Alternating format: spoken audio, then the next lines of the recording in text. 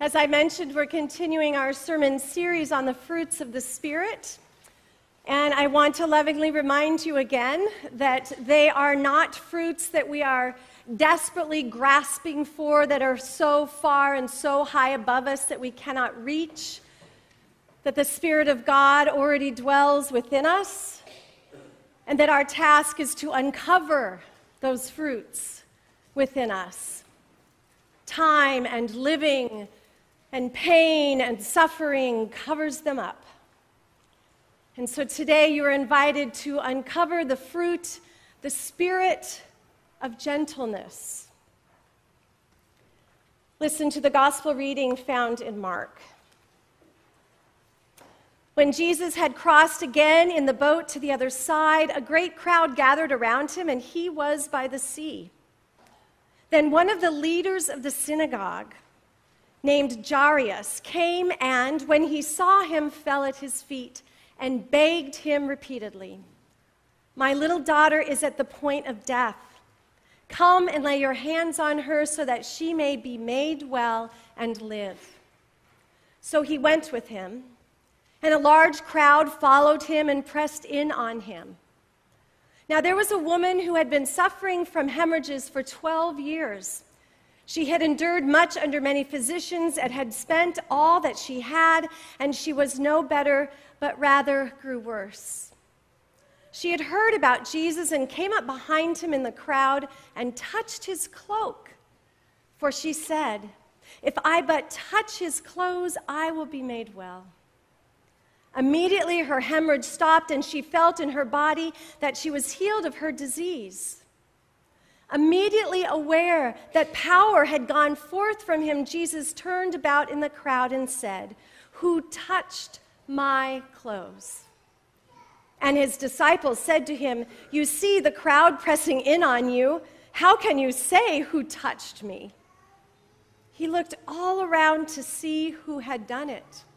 But the woman, knowing what had happened to her, came in fear and trembling, fell down before him, and told him the whole truth.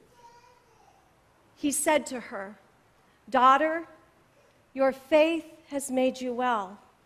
Go in peace and be healed of your disease." While he was still speaking, some people came from the leader's house to say, "Your daughter is dead. Why trouble the teacher any further?" But overhearing what they said, Jesus said to the leader of the synagogue, "Do not fear, only believe." He allowed no one to follow him except Peter, James, and John, and the brother of James, who wrote those eloquent words about wisdom we heard earlier. Now, when they came to the house of the leader of the synagogue, he saw a commotion and people weeping and wailing loudly.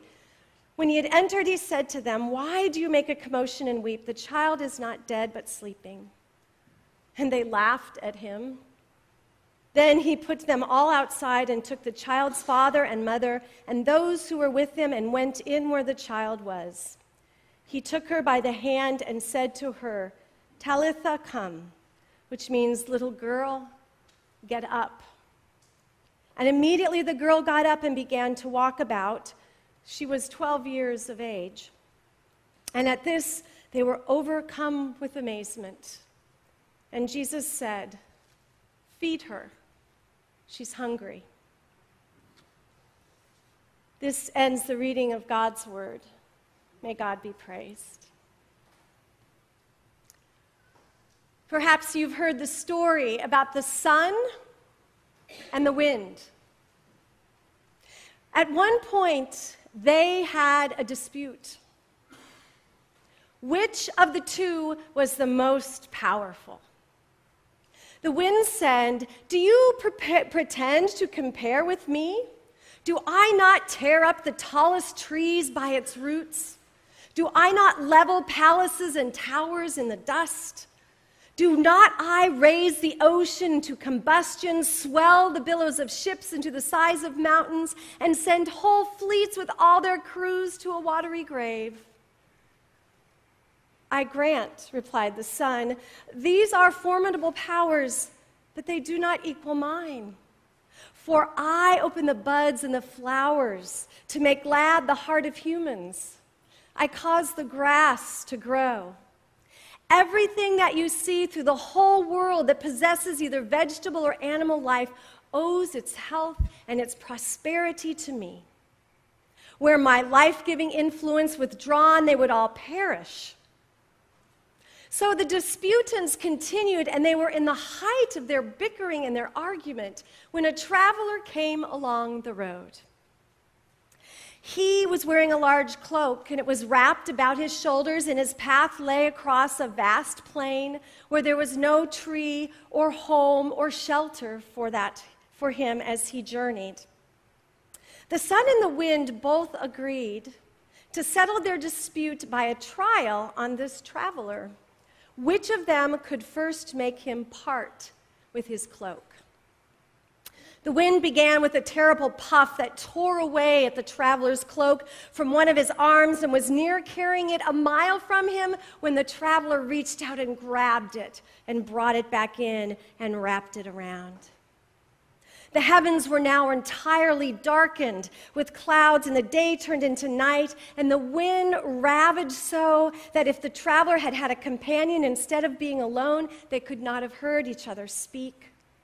He could scarcely keep his feet on the ground, putting one foot in front of the other. He almost thought he must lie down on the ground to preserve himself from the violence of the storm. The wind, besides, called to his assistance the rain and the hail and the thunder.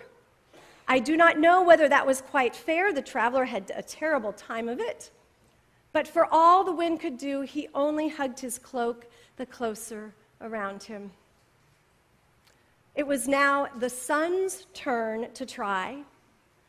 He gently burst out with rays, and the clouds were scattered in a moment.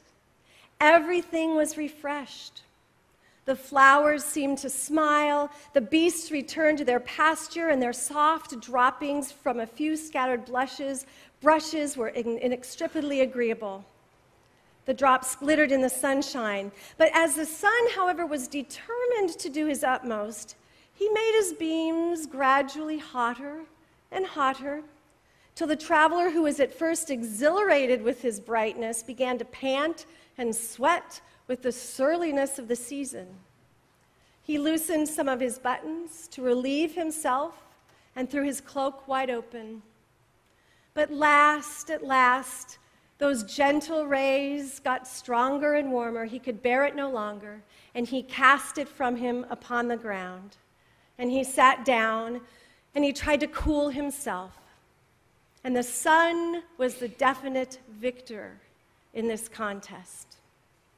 "Learn from this," said the sun to his blustering companion, "that soft and gentle means will often accomplish what force and fury may in vain try to effect." I don't know about you, but out of all the fruits we have been hearing about this summer, gentleness seems the most impossible, foolhardy, unrealistic, impossible. The human race, it appears, is not gentle. We push our agendas, we force our opinions, we ram others' sinfulness down to their throats, we stake our claim, we claim our territory, we make ourselves bigger and louder so we can be seen and heard and valued. In this dog-eat-dog world, we would get eaten alive. In this fast-paced, get things done, get things right, because God, I hope I'm right, because if I'm not, then what happens? Get what we want while we can. It's about survival. It's about being all that we can be. It's about not losing. It's about winning. There is no room for gentleness. There is no time for gentleness. But I I have seen gentleness. And the places I have seen it, interestingly enough, are usually at the beginning and at the end of life. The gentleness with which we hold a newborn babe, how fragile, how precious. And the gentleness with which a husband lovingly places an apron around her neck and feeds her, for the stroke has left her unable. For the way I have witnessed when a loved one dies, how the family gently cleans the body, gently holds the body. I have seen gentleness. Is there room in between birth and death for gentleness?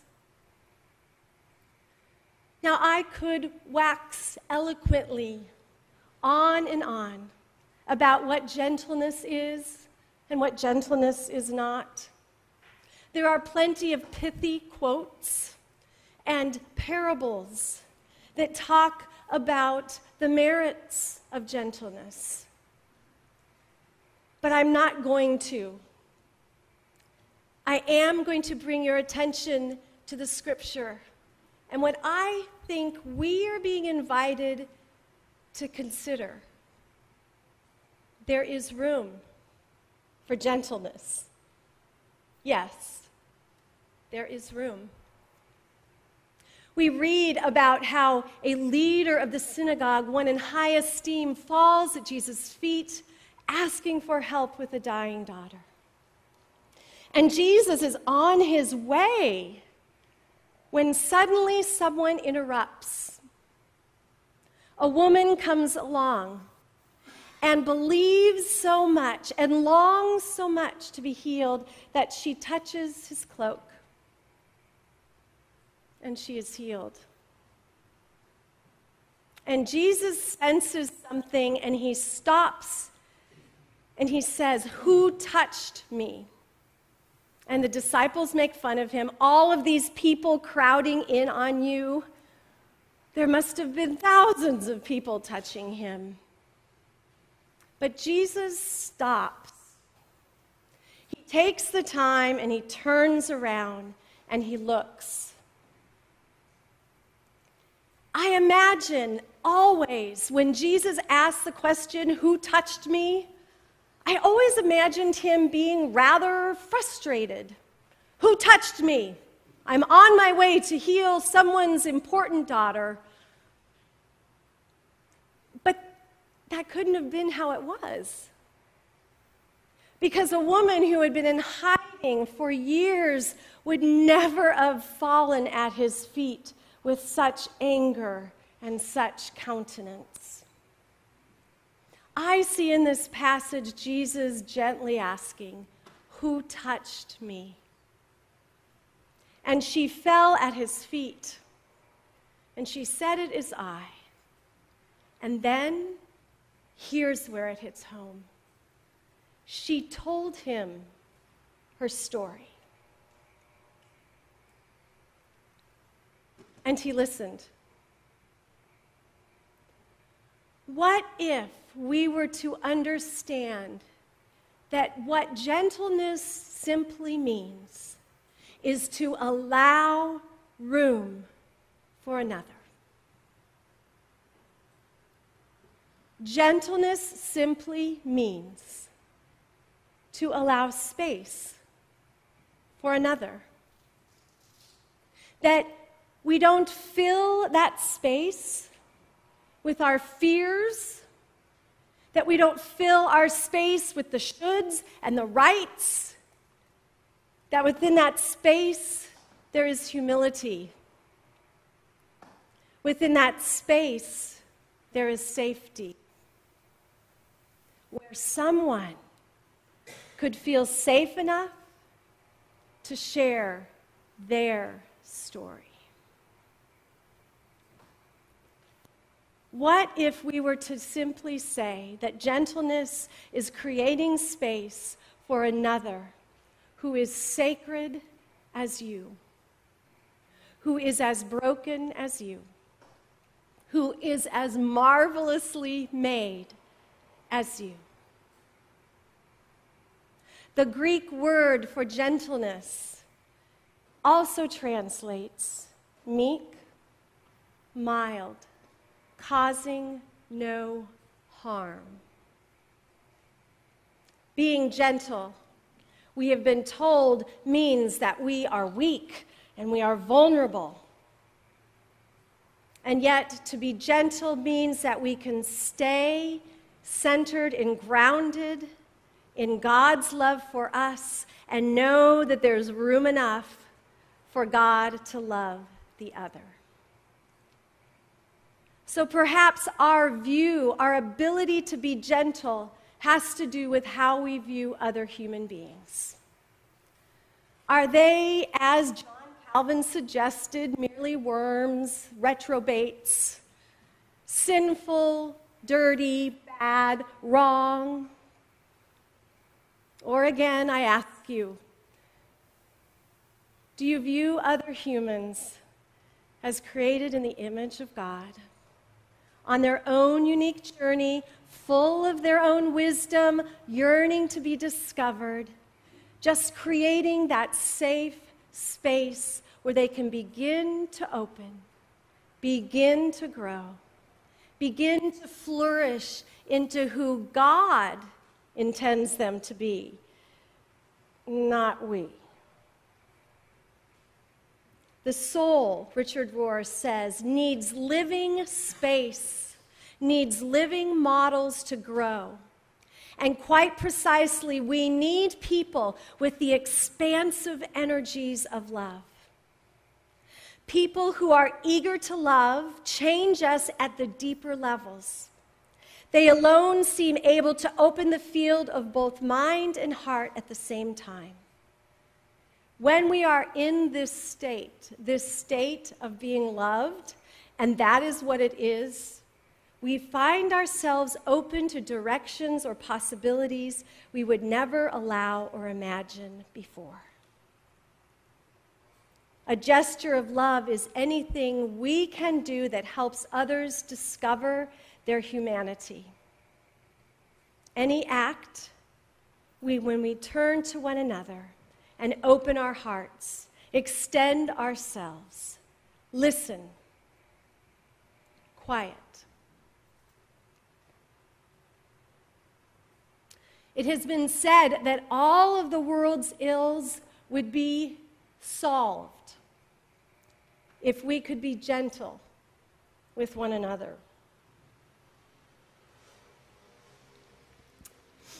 This week's news has ripped me apart. I don't know about you. Presbyterians have been a presence in Palestine and Israel for 2 centuries. One of the missions that flourished was when Palestine women and Israeli women came, and they came together week after week and shared their stories.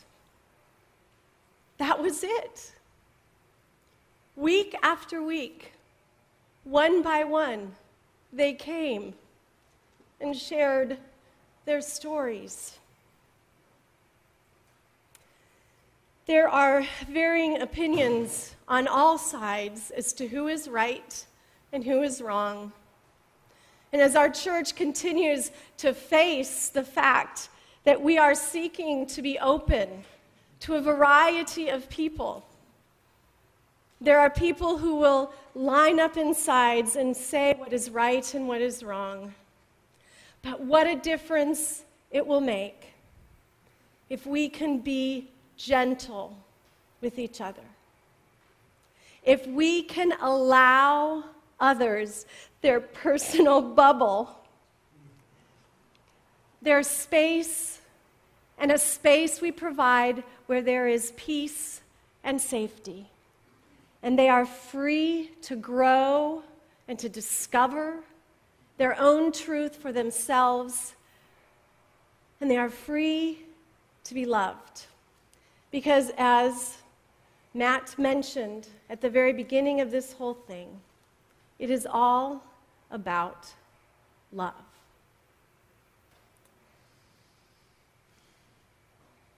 I want to close with a poem, but first remind you that we will fail at being gentle. We will make mistakes. Part of writing this sermon was for me to repent. I have not always been a gentle parent.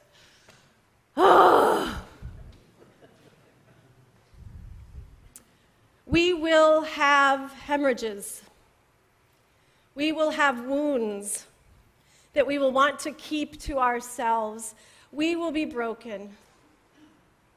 But we believe in a God who says the words, "Come and lean on me. I am gentle and meek and lowly, and you will find rest for your souls." This poem is written by Jan Richards, and she talks about how the story of this 12-year-old girl who died and was raised, and this woman who had a hemorrhage for 12 years became interspersed because Jesus allowed the room. I know how long you have been waiting for your story to take a different turn, how far you have gone in search of what will mend you and make you whole.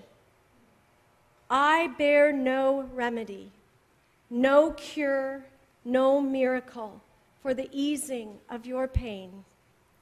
But I know the medicine that lives in a story that has been broken open. I know the healing that comes in ceasing to hide ourselves away with fingers clutched around the fragments we think we are ours alone. See how they fit together, these shards that we have each been carrying, how piece to piece they make a way we could not find alone. Do you have room for gentleness? For yourself? For others? For God? For the world? I invite you now in a bit of silence to see what gentleness God might be inviting you to on this day.